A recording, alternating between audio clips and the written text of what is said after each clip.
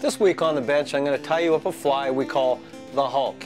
And you'll see why we call it that once I finish the tie. It is a great walleye pattern, so make sure you have these materials ready before you start tying. For the hook, we're going to use a size 4 Mustad C70 SD, some 3/0 black thread to tie with, a 3/16 inch hot orange bead, some medium peacock chenille for the body, some fluorescent chartreuse with black tipped rabbit strip for the zonker back, and some fluorescent chartreuse with black tipped rabbit strip for the collar. I started the fly by wrapping in my base layer of black thread.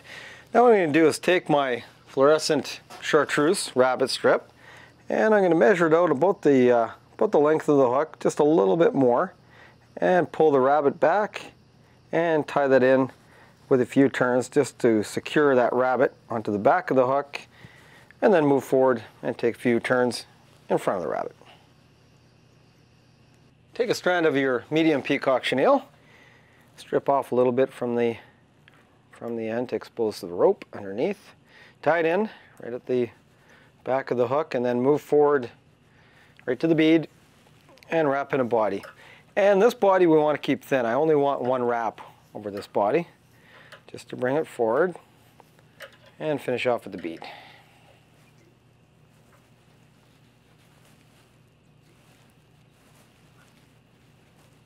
Now that the body is tied in, we're going to take our rabbit that we had sitting back, we're going to pull it forward and tie it in right behind the bead and secure it in. Take a few wraps, trying not to get too much rabbit on there, and trim off any excess you have right close to the bead.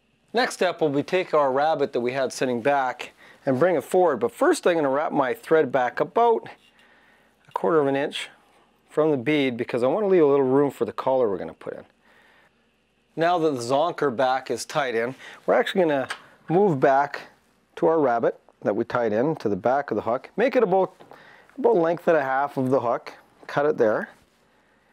So now what we're going to do is form a dubbing loop. So I've got a little loop tool here. I'm going to grab it. I'm going to form a dubbing loop. And I'm going to loop in here. I'm going to put in my rabbit and form a dubbing loop. Now you want to keep this rabbit long. So when you put it in there, put it in the lengthwise and keep it as long as possible.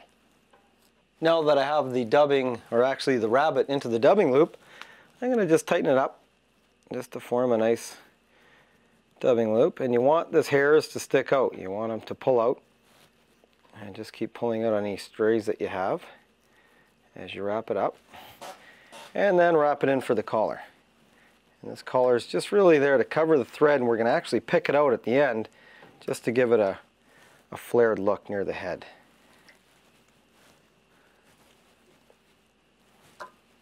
To finish the fly off, take your whip finisher and whip finish right behind the bead where you tied the collar in. And again, just a few wraps. You only need 3 or 4. You can head cement this. I don't, but there's an option you can.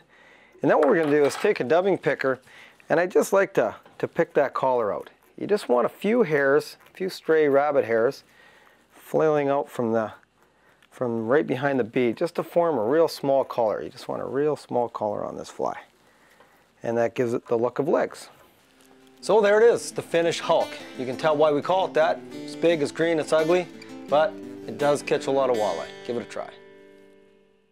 To watch all our latest Sport Fishing on the Fly episodes and to order Sport Fishing on the Fly merchandise, head to www.sfotf.ca. And if you would like to book an adventure like this one shown, head to ontheflyadventures.ca and book yourself the trip of a lifetime.